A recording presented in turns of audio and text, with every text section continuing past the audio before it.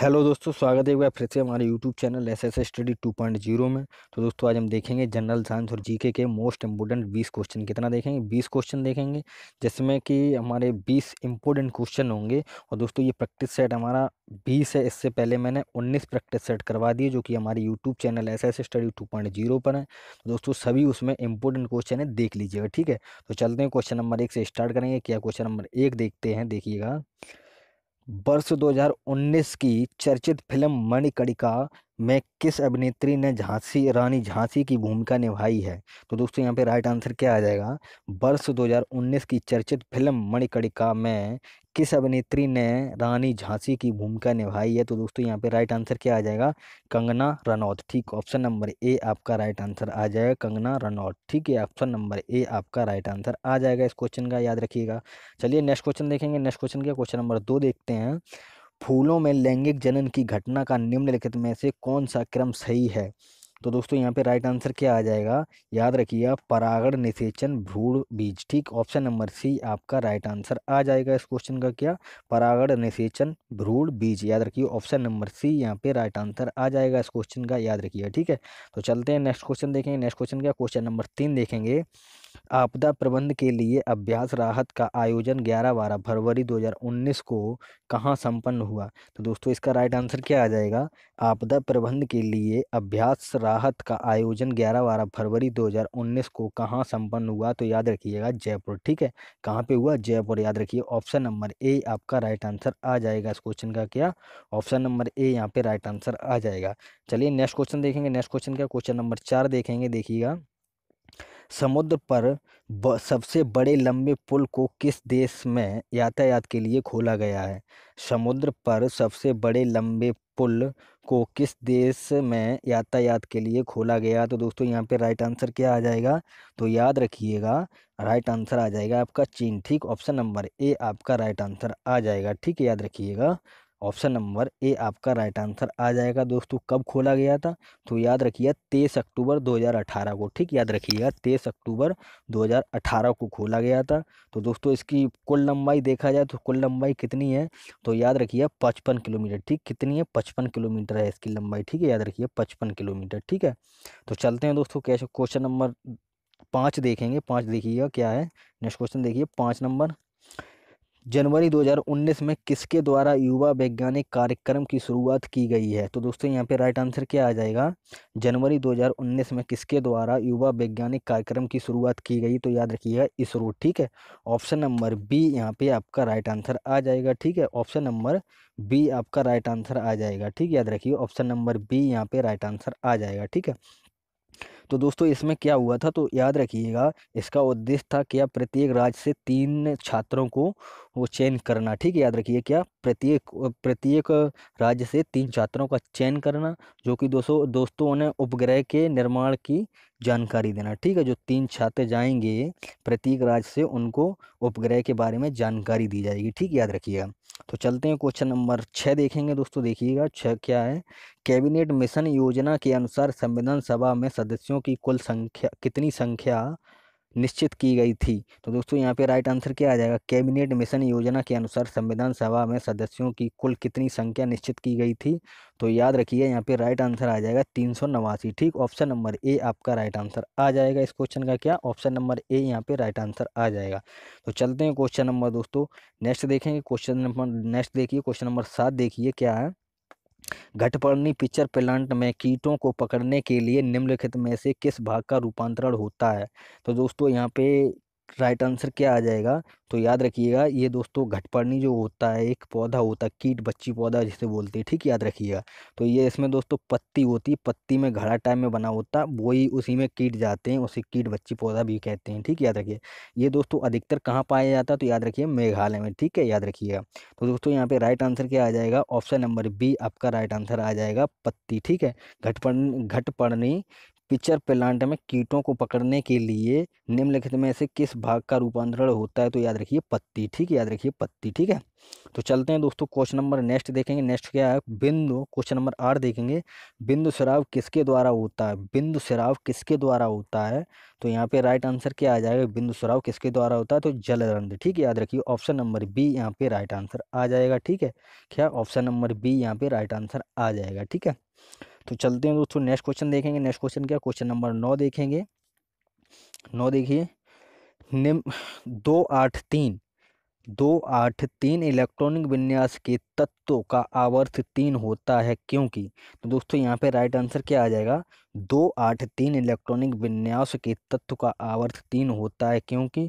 तो दोस्तों यहाँ पे राइट आंसर क्या आ जाएगा? ध्यान रखिएगा, इसके इलेक्ट्रॉन, ध्यान रखिए, इसके इलेक्ट्रॉनिक विन्यास में 3 मुख्य कक्षाओं को प्रयोग हुआ है, ठीक, याद रखिए क्या? इसके इलेक्ट्रॉनिक विन्यास में 3 मुख्य कक्षाओं का प्रयोग हुआ है, ठीक, याद रखिएगा ऑप्शन नंबर बी यहाँ पे राइट आंसर आ जाएगा इस क्वेश्चन का, याद रखिएगा, ठीक है। तो चलते हैं दोस्तों क्वेश्चन नंबर नेक्स्ट। दोस्तों ये किसका है इलेक्ट्रॉनिक विन्यास? तो याद रखिएगा एल्यूमिनियम का, ठीक है। 283 याद रखिए एल्यूमिनियम का है, जो कि परमाणु क्रमांक कितना होता है? याद रखिएगा 13, ठीक है, याद रखिएगा, ठीक है 13। चलिए नेक्स्ट क्वेश्चन देखेंगे। नेक्स्ट क्वेश्चन क्या? क्वेश्चन नंबर 10 देखेंगे। Swiss Swiss open badminton tournament 2019 में पुरुष एकल स्पर्धा का खिताब किसने जीता है? तो दोस्तों यहाँ पे राइट आंसर क्या आ जाएगा? स्विस ओपन बैडमिंटन टूर्नामेंट 2019 में पुरुष एकल स्पर्धा का खिताब किसने जीता है? तो यहाँ पे राइट आंसर क्या आ जाएगा? याद रखिएगा सी की, जो कि चीन ने, ठीक, ऑप्शन नंबर ए आपका राइट आंसर आ जाएगा इस क्वेश्चन का, क्या? सी की, याद रखिएगा दोस्तों। किसको हराकर? तो साई प्रीणित प्रीणित को, ठीक, याद रखिए साई प्रणीत को हराकर, जो कि भारत को, ठीक, याद रखिएगा, ठीक है। तो चलते हैं दोस्तों क्वेश्चन नंबर नेक्स्ट देखेंगे। नेक्स्ट क्या? क्वेश्चन नंबर नेक्स्ट देखिए, नेक्स्ट नेक्स्ट क्या है क्वेश्चन? देखिए क्वेश्चन नंबर 11 देखेंगे दोस्तों। यूनाइटेड माइंड्स पुस्तक किसके द्वारा लिखी गई है? यूनाइटेड माइंड्स पुस्तक किसके द्वारा लिखी गई? तो दोस्तों याद रखिए यहाँ पे राइट आंसर क्या आ जाएगा? जो कि एपीजे अब्दुल कलाम के द्वारा, किसके द्वारा? एपीजे अब्दुल कलाम के द्वारा लिखी गई है दोस्तों, ठीक है। ऑप्शन नंबर ए आपका राइट आंसर आ जाएगा इस क्वेश्चन का, जो कि दोस्तों ये क्या थे?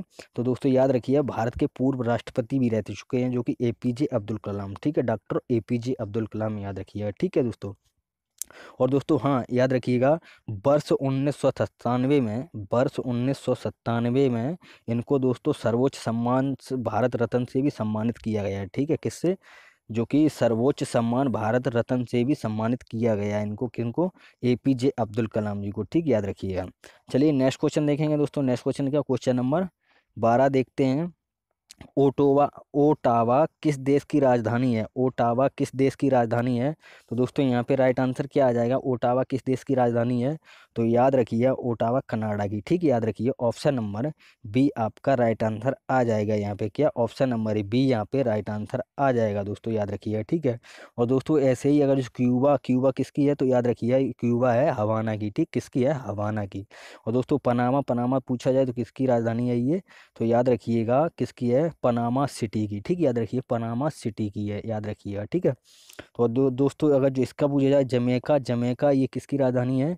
तो याद रखिए जमैका है किंगस्टन की, ठीक है, किसकी है? किंगस्टन की, याद रखिए, ठीक है। तो चलते हैं दोस्तों नेक्स्ट क्वेश्चन देखेंगे। नेक्स्ट क्वेश्चन क्या? क्वेश्चन नंबर 13 देखेंगे।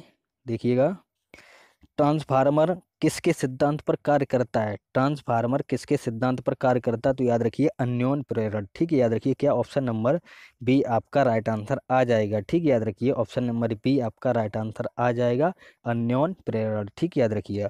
चलिए नेक्स्ट क्वेश्चन देखेंगे दोस्तों। नेक्स्ट क्वेश्चन क्या? क्वेश्चन नंबर 14 देखेंगे। देखिए क्वेश्चन नंबर 14 क्या है दोस्तों, याद रखिएगा। जीएम फूड से आशय उस खाद्य से है? दोस्तों किससे? जीएम फूड से आशय उस खाद्य से है। तो दोस्तों यहाँ पे राइट आंसर क्या आ जाएगा? दोस्तों जीएम की अगर जो फुल फॉर्म की बात की जाए तो जीएम की फुल फॉर्म क्या होती है? जेनेटिकली मॉडिफाइड, ठीक, याद रखिए जेनेटिकली मॉडिफाइड फूड, ठीक, याद रखिए। तो दोस्तों इसकी बात की जाए तो क्या होगा? इसका राइट आंसर क्या आ जाएगा? जो आनुवांशिकता है रूपांतरित है, ठीक, ऑप्शन नंबर बी यहाँ पे राइट आंसर आ जाएगा इस क्वेश्चन का, ठीक, याद रखिए जो आनुवांशिकता रूपांतरित है, ऑप्शन नंबर बी आपका राइट आंसर आ जाएगा इस क्वेश्चन का, याद रखिएगा, ठीक है। तो चलिए दोस्तों नेक्स्ट क्वेश्चन देखेंगे। नेक्स्ट क्वेश्चन क्या? क्वेश्चन नंबर 15 देखेंगे। देखिएगा, मानव शरीर में विकिरण एक्स किरणों या वाई किरणों आदि के कारण हुई क्षति को किसमें मापा जाता है। दोस्तों यहाँ पे राइट आंसर क्या आ जाएगा, मानव शरीर में विकिरण एक्स किरणों या वाई किरणों आदि के कारण हुई क्षति को किसमें मापा जाता है। तो दोस्तों याद रखिए यहाँ पे राइट आंसर क्या आ जाएगा, रेड से। किससे, रेड से मापा जाता है। ऑप्शन नंबर ए यहाँ पे राइट आंसर आ जाएगा इस क्वेश्चन का, क्या, रेड से, याद रखिएगा, ठीक है। तो चलते हैं क्वेश्चन नंबर नेक्स्ट क्वेश्चन देखेंगे। नेक्स्ट क्या, क्वेश्चन नंबर 16 देखते हैं दोस्तों। देखिए 16 नंबर, समुद्र रोग जहाज की गति का प्रभाव किस अंग पर होता है। तो दोस्तों यहाँ पे राइट आंसर क्या आ जाएगा, समुद्र रोग जहाज की गति का प्रभाव किस अंग पर होता है। तो दोस्तों याद रखिए भीतरी कान, ठीक। ऑप्शन नंबर ए यहाँ पे आपका राइट आंसर आ जाएगा, ठीक। याद रखिए भीतरी कान। दोस्तों ये किसको होता है, तो दोस्तों याद रखिएगा जो समुद्र में लंबे समय तक दूरी जो तय करते हैं, ये रोग उन लोगों को अक्सर होता है, ठीक है। भीतरी कान, जो भीतरी कान बोलते हैं, ठीक है, याद रखिएगा। तो चलते हैं नेक्स्ट क्वेश्चन देखेंगे दोस्तों। नेक्स्ट क्वेश्चन है क्वेश्चन नंबर देखेंगे 17, ठीक है। देखिए फाग लोकगीत किस राज्य से संबंधित है। फाग लोकगीत किस राज्य से संबंधित है। तो दोस्तों याद रखिए किससे है, मध्य प्रदेश से, ठीक। याद रखिए ऑप्शन नंबर सी यहाँ पे राइट आंसर आ जाएगा इस क्वेश्चन का, किससे है, मध्य प्रदेश से है। तो दोस्तों याद रखिएगा, ठीक है। और दोस्तों ये क्या है, ये कब गाया जाता है, तो याद रखिएगा ये गाया जाता है होली के समय, ठीक है। कब गाया जाता है, होली के समय गाया जाता है, ठीक, याद रखिएगा। चलिए नेक्स्ट क्वेश्चन देखेंगे दोस्तों। नेक्स्ट क्वेश्चन का क्वेश्चन नंबर 18 देखेंगे। संक्रमण आयन किसमें प्रकाश को अवशोषित कर लेते हैं। संक्रमण आयन किसमें प्रकाश को अवशोषित कर लेते हैं। तो दोस्तों यहाँ पे राइट आंसर क्या आ जाएगा, दृश्य क्षेत्र में, ठीक। याद रखिए ऑप्शन नंबर ए आपका राइट आंसर आ जाएगा, किसमें, दृश्य क्षेत्र में, ठीक। याद रखिएगा। तो चलिए नेक्स्ट क्वेश्चन देखेंगे दोस्तों। नेक्स्ट क्वेश्चन का क्वेश्चन नंबर 19 देखेंगे। देखिएगा वर्ष 2011 की जनगणना रिपोर्ट के अनुसार किस राज्य में साक्षरता दर सबसे कम है। तो दोस्तों यहाँ पे राइट आंसर क्या आ जाएगा, वर्ष 2011 की जनगणना रिपोर्ट के अनुसार किस राज्य में साक्षरता दर सबसे कम है। तो दोस्तों यहाँ पे राइट आंसर क्या आ जाएगा, ऑप्शन नंबर सी आपका बिहार राइट आ जाएगा, ठीक। ऑप्शन नंबर सी यहाँ पे करेक्ट आंसर आ जाएगा। दोस्तों कितनी है बिहार की साक्षरता दर, तो पूछी जाए तो 61.80, ठीक। याद रखिए 80%, 61.80% है, ठीक है, बिहार की साक्षरता दर। और दोस्तों ऐसे ही अगर जो केरल की बात की जाए तो केरल में कितनी है साक्षरता दर, तो याद रखिए 94%, कितनी है, 94%, याद रखिए केरल की, ठीक, याद रखिएगा। तो चलिए नेक्स्ट क्वेश्चन देखेंगे दोस्तों। नेक्स्ट क्वेश्चन क्या, क्वेश्चन नंबर 20 देखेंगे दोस्तों। ये लास्ट क्वेश्चन रहेगा हमारा। देखिएगा निम्न में से कौन सा भौतिक प्राकृतिक संसाधन है। तो दोस्तों यहाँ पे राइट आंसर क्या आ जाएगा, निम्न में से एक कौन सा भौतिक प्राकृतिक संसाधन है। तो दोस्तों यहाँ पे राइट आंसर क्या आ जाएगा, याद रखिएगा भूमि, मृदा, वायु, ठीक। याद रखिए यहाँ पे डी आपका राइट आंसर आ जाएगा, ऑल, ठीक है। ऑप्शन नंबर डी यहाँ पे राइट आंसर आ जाएगा इस क्वेश्चन का, याद रखिएगा। तो दोस्तों हमारी वीडियो आपको अच्छी लगी होगी तो एक लाइक और कमेंट करके हमको ज़रूर बताइए। और दोस्तों जिस किसी ने भी हमारे चैनल को सब्सक्राइब नहीं किया है वो चैनल को सब्सक्राइब ज़रूर कर लें। दोस्तों चलते हैं, तो जय हिंद, जय भारत।